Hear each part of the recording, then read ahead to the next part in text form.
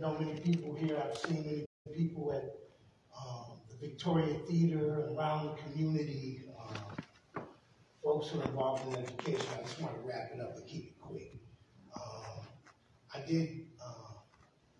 I'm really happy that I knew Mr. Cruz's parents.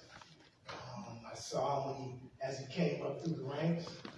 I knew his whole entire family. I still do. I'm a proud honorary member of that family. I had no idea that this was going on.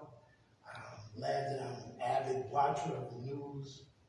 And I saw the invitation to come down, Council Member Prince. And I just want to make a statement and keep it brief. I'm probably like 90 seconds left. I'm new to this. Okay, 60? That's TV experience. I want to say, first of all, that my family was severely disrupted and affected by the I-94 corridor. We had the first townhouses in America, and they were built on Rondo and Oxford. And the city came, I remember I was just a grandchild at the time, but the city came and blew those, it was like the first design of the townhouse, right? They were close together. And anyway, the city tore those apartments down. They were like townhouses.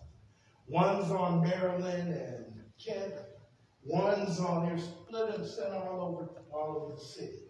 My family was never adequately compensated for that real estate, that property. And as a matter of fact, my mother today, cries every day